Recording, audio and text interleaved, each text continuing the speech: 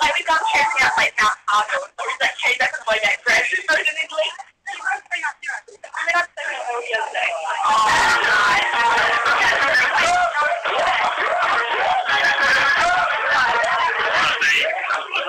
Yeah, did you start the class yet? You shared yet? Yeah.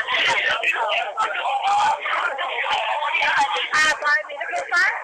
Yeah, I think that's good. Yeah, that's good. Get it over and done with so I can start on the fresh. Yeah. A friend of mine just started picking it up. Yeah, but he's like 30, maybe like, I think he's like 20 something. He's like the oldest in the class by far. I don't know quite weird.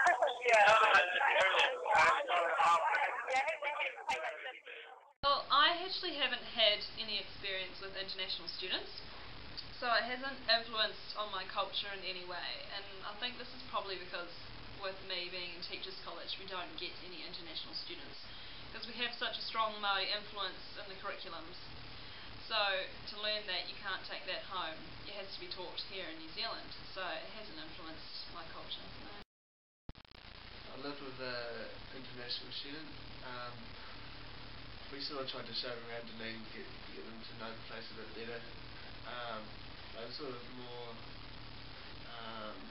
they decided to stick with their international students more than to see the town with us.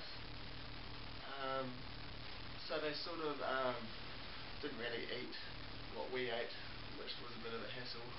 So they sort of impacted my life in that aspect. But I don't think they really have too much of an influence on my culture.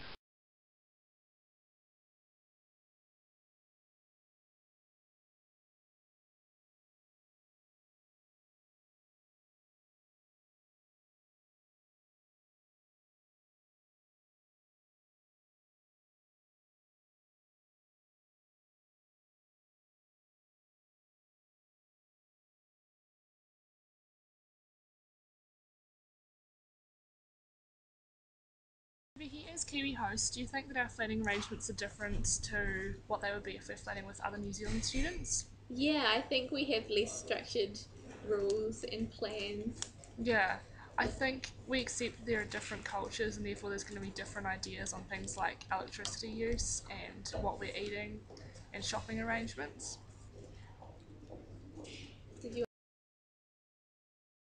you think our American, German and Malaysian students have influenced the things that we talk about around the dinner table? Yeah, I think that we talk about like world politics and things, not just from a Kiwi perspective, but from other perspectives as well. They have different perspectives about things like wars, 9/11, politics, other controversial topics, and it's quite interesting to hear different opinions. Exactly. From people who have come from cultures that might have a different viewpoint on certain issues. Yeah. We've been seeing so much of Dunedin on the weekend. Do you think that maybe it was our international students who influenced it? Yeah, I don't think we would have gone up Signal Hill or gone to St Kilda Beach as maybe as quickly as we did, and I don't think there are other things we would have seen around Dunedin. I think we appreciate things more when we see it from the perspective of someone who doesn't live here. Yeah, like I've been here 4 years and I've never gone up Signal Hill until the international students wanted to. Yeah, I appreciate our own backyard more now. Okay, so I'm actually Becky and Ailey's international, or one of their international flatmates, and I think that I might have influenced their culture by making them appreciate Dunedin maybe just a little bit more. Not saying that they didn't already, but I feel like I see New Zealand in a whole new light because they grew up here and they see it and it's just every day to them, but I'm just like, oh my gosh, this is awesome, check this out, like, do you guys really do this? And they're just like, oh yeah, I guess that is pretty cool.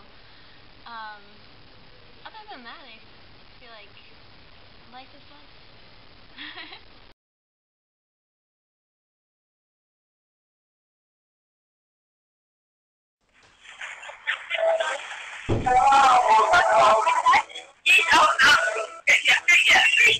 Oh, checking out like Mount Otago.